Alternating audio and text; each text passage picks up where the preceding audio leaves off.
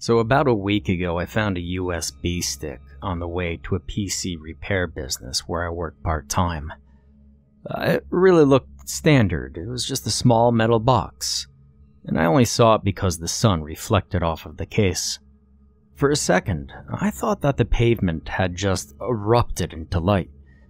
Anyway, I decided to take it to the police station after work, but of course, because I work with computers, the temptation to look at the contents was too much. There were a few folders with incomprehensible names, and 3 others: case notes, training, and emails. There were about 100 emails, mostly unconnected, but a few were really interesting. Now, usually I wouldn't go snooping through such private information, but I felt a strange urge. And in the end, I kept it. I think I'm going to hand it to the police still, maybe sometime in the future. I'm going to share with you the more interesting emails, ordered and formatted, where appropriate, for easier reading. And maybe you can help me decide what to make of it. From Matthew Howard, subject Rebecca. Hey Dan, hey, how's it going? I know we haven't spoken lately.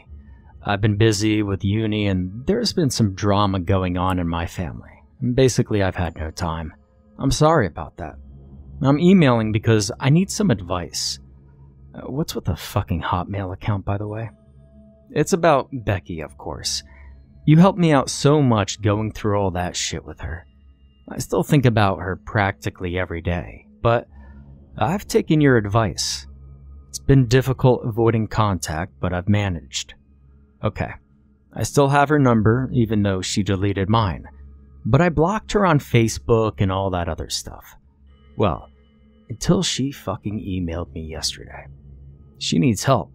It's about John, the new guy. I want to punch his head in. She seems really upset. Should I reply? Thanks. Signed, Matt. From Dan the Man. Subject, no. Matt? No. It doesn't matter why. You don't talk to her for at least a year after, okay? Good luck. Signed, Dan. From Becky 123456789. November 4th, 2012. Subject, hey Matt, we need to talk. Matt, I hope life is treating you well. It's been a while, huh? Any girls in your life? The past week, I've been thinking about you a lot. I remember the moment when you said that you never wanted to speak to me again so clearly. I didn't mean to hurt you like that. I know my old address is blocked. I made this one to contact you. And if it's okay, can we talk? John has been acting weird and I need some help. I'm asking you because, Matt, to tell you the truth, I'm getting scared of John and you're the last guy I've been close to other than him for a while. And I don't want to tell my friends because they might judge him. Am I becoming a stereotype? Okay, if you don't immediately want to delete this email, please keep reading and I'll explain. But if you want, continue to ignore me and, I'll understand. And I really will never try and contact you again. So last month, John tidied up the bathroom. It sounds stupid, I know, but he really went at it. I went in there and it was spotless. The surfaces gleamed. He put some sort of freshener down and everything was exactly in its right place. You know how much stuff I have? We can't fit both our toothbrushes in the cupboards. So we lay them down by the sink.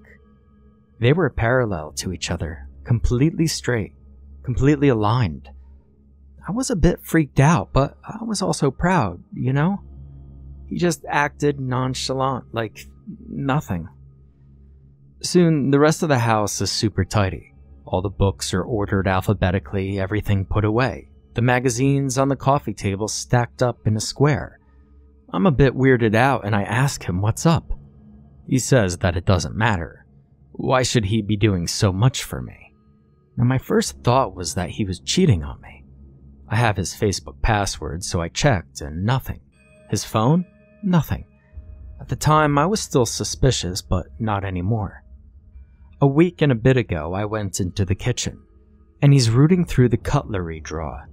He's picking up pieces of cutlery, examining them, and laying some on the counter and putting them back in the drawer. The ones on the counter are perfectly aligned. I asked him what the hell he was doing, and he responded with, "We don't need all this cutlery, Becky. I'm going to throw these out." I said, "John, I know that's bullshit." And he got really angry, really defensive, and so I left. Last night I woke up about 1, and John wasn't in bed. I heard him rummaging around downstairs, and I snuck to the top of the stairs. You remember the coat hanger in the hall? We put a small bookcase next to it, and he was rifling through the books, taking some out. He was speaking to himself, whispering numbers and equations. And so I said, "John?" And he looked up. And then I said, "What are you doing?" And he said, "Honey, there are 75 books on this bookcase. That's 3 times 25, which is 5 times 5. It likes fives." I was shocked and said, "What likes fives?" And he said, "The long face." And then he started sorting books again, ignoring me. I guess his behavior over the past month got to me and I snapped. I ran downstairs, shouted at him, and tried to put some of the books back on the bookcase.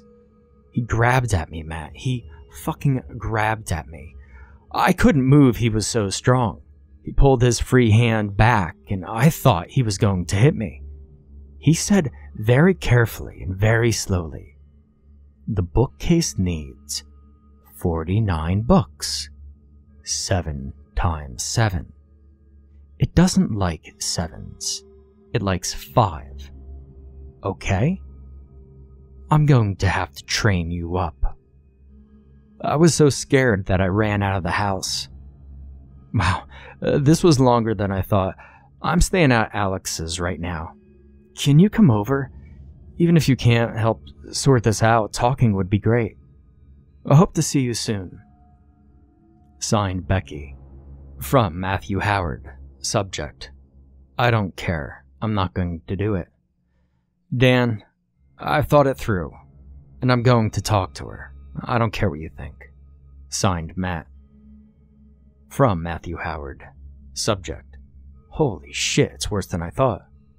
Dan, hey, I'm sorry about being a dick in the last email, but I think I still love her. But listen, shit has really hit the fan, and at this point, I just need someone to tell. I went around to Alex's. Becky is staying there, and as soon as I knock on the door, she flies out and gives me the strongest hug I've ever felt. Her face was so red. I think she'd been crying non-stop since she left her house. Shit, I forgot you didn't know. John was being weird and she felt she had to leave. So I comforted her, and I got her some hot chocolate. Alex had fucked off somewhere. She probably didn't want to deal with Becky. Once she had calmed down enough, I asked if I could escort her back to her house and maybe confront John. I was looking forward to that, let me tell you. When we got to her house, she told me I should go in first. On the doorstep were 7 neat piles of books, and I slowly pushed the door open and called out to John. There was no answer. Becky had told me before that the house was tidy, but walking in there freaked me out a little. It was like the house had no inhabitants and never had inhabitants.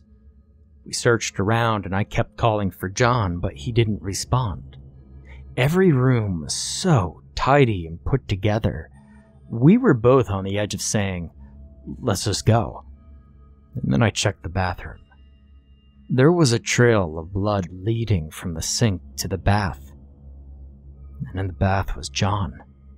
He was so pale, his arms slit from palm to elbow.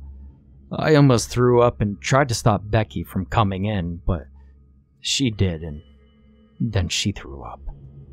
We called the police, obviously, but while we were waiting, I noticed something. John was holding a small book.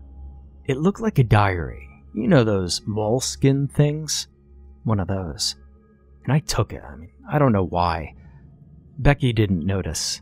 She was pretty shaken up. She still is, of course. What should I do with this thing? I can't give in now.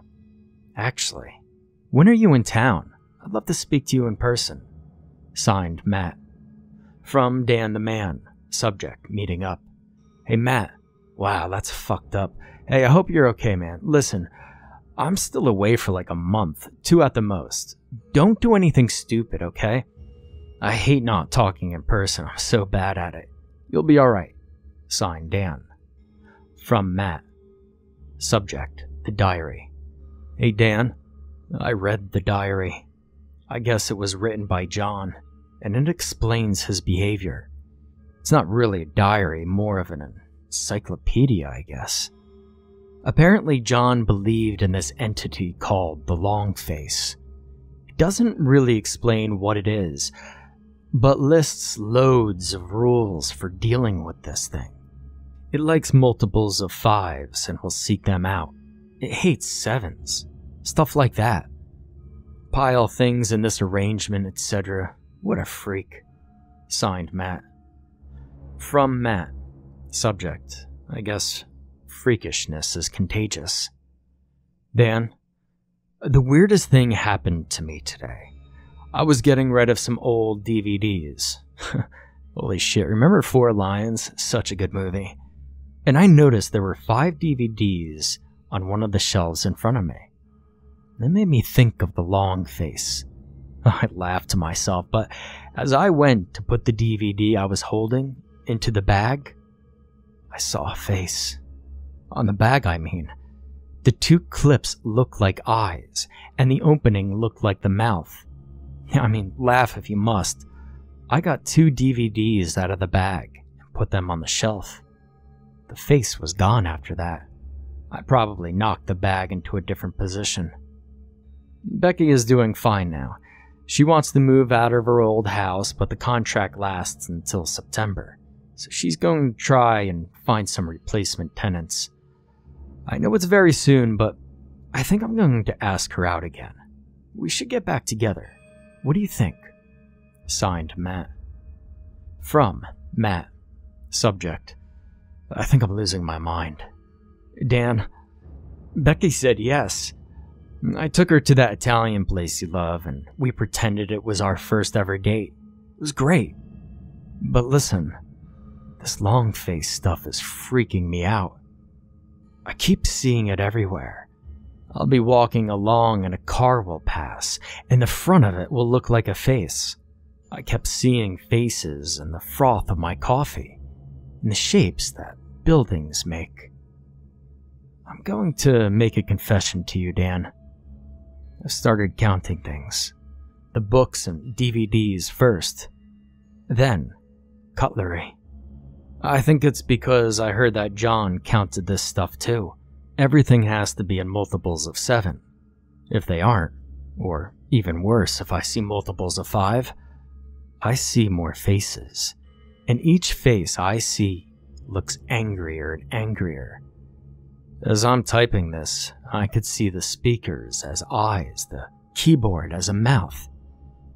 I know this is all bullshit and it's all in my head, but I can't help it. I'm having problems sleeping. Signed, Matt. From Matt. Subject, it's getting worse. Hey, Dan. You know that drawer that everyone has, filled with all the shit in your house that doesn't have anywhere else to be? Well, it's been driving me crazy. I can't know if it's safe if I don't tidy it up. Signed, Matt. From Matt. Subject, Becky. Frowny face. Hey, Dan. Becky caught me putting all the screwdrivers from the drawer in size order. She left, Dan. She left. Signed, Matt. From Matt. Subject, why aren't you replying? Hey, Dan. I was walking to work today. I saw a car face and I was so scared. It was coming towards me and it looked like it wanted blood. I thought it was going to swerve and hit me, and that would be that. I figured out how to stop it though. It was red, so I started counting all the red cars. When I'm counting, it seems to get confused. As I was walking into work, I was at 20. I pretend I had counted one more. But it knew. Tomorrow, I'm going to do blue. Signed, Matt. From Matt. Subject. I just want this to stop. From Matt. I just want this to stop. From Matt. Why did I read the book? People need to be trained to long face. They need to know, but why me? From Matt. I counted the pages in the diary. 125. 5 times 5 times 5. Maybe the long face wants us to read it. What if I miscounted? 126 is a multiplier of 7. I'll do it again. From Matt. Subject. We had a good one. Dan, I'm going to burn the books. If no one can read about this, maybe whatever evil it is will just dissipate. Hopefully my emails haven't been enough to trigger it for you. Don't come over, Dan. We are no longer friends. Signed, Matt. From Dan the Man. Subject, I'm coming over. Hey, Matt. I'm back in a week. I'm coming over. Why the fuck haven't you answered your phone? Signed, Dan. And that's it. There are no more emails by Dan, Matt, or Becky. And I've thought about it for a while, and I reckon something happened to Matt. I don't know whether he succeeded in burning that journal or what might have happened to it if he didn't. But something must have gotten him. And I keep thinking about that last email. Why wouldn't he answer the phone? Edit. I tried to contact these people. It was a bad idea. Removed for your safety.